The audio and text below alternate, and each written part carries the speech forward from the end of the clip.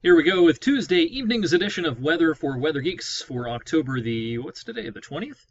Heading into the final third of October, and so far this month has been a little cooler than average, only a little though, by a small margin. Today was certainly above average. We got to 70 today, so beautiful day today. On the map this evening at about 8:10 p.m., we have a clear to partly cloudy sky with a nice sunset this evening. Be sure and check out a couple of the pictures I posted on Instagram. If you are on Instagram on your smartphone, you can find me there, Eric WFMJ, all one word. Nice sunset this evening. Now we do have some showers off to the north, and these kind of look like they're trying to drift southeast, but they're only going to get so far, and then they're going to kind of run into a brick wall of dry air. And this front is actually going to start moving back north as a warm front overnight. So I do think overnight we start to see some cloudiness pushing in. It'll end up being a partly to mostly cloudy night late tonight. But otherwise, we're in pretty good shape for the night tonight. That's a pretty impressive cluster of showers and storms out in parts of Illinois this evening. Let me take off the satellite. This cluster, not much of a concern for us. We are going to be dry until Thursday, it looks like, maybe late Wednesday night. Let me show you the latest North American model here, the NAM, if you will, NAM. I'll show you tomorrow evening. Not much going on locally. Here's our cold front out here tomorrow evening, like that. So when does it start to impact us? Well, the modeling would have you believe that this is a late Wednesday night into Thursday type of a deal. Here's 5 in the morning, Thursday morning, some showers trying to push into northeast Ohio. By midday, they're pushing into our region. I think this is, a few scattered showers around 1/10, maybe 2/10 of an inch worth of rain. That should about do it. As we go towards the evening on Thursday, they're going to try to shift off to the south and east, so we're probably in the clear by about sunset on Thursday. And then by Friday, high pressure is going to build in from the north.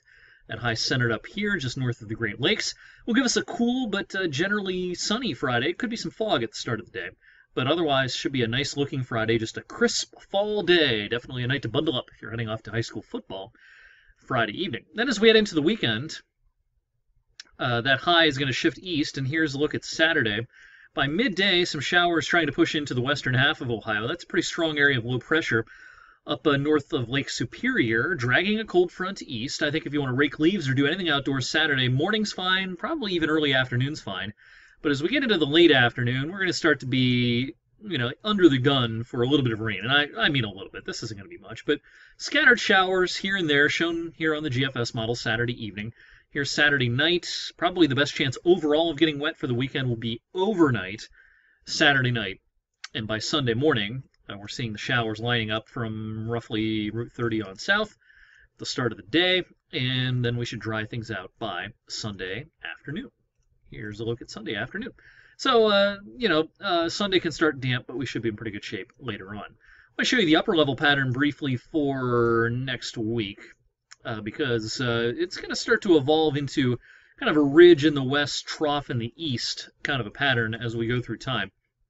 Here's this would be Monday night into Tuesday morning. Notice the overall flow is kind of flat, but as we go towards the end of next week, closer to Halloween, you start to get a ridge bulging up out here and a trough digging into the Great Lakes and into the Ohio Valley.